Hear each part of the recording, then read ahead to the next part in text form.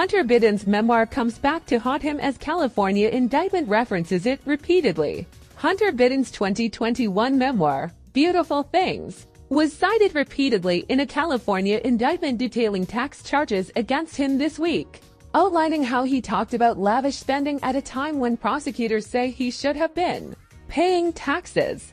Biden is facing 9 charges alleging a 4-year scheme when he did not pay his federal income taxes from January 2017 to October 2020 while also filing false tax reports. The charges break down to 3 felonies and 6 misdemeanors related to $1.4 million in owed taxes that have since been paid.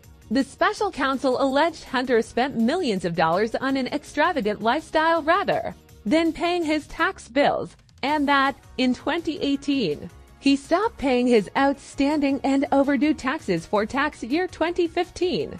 When he did finally file his 2018 returns, he included false business deductions in order to evade assessment of taxes to reduce the substantial tax liabilities he faced as of February 2020, Weiss alleged.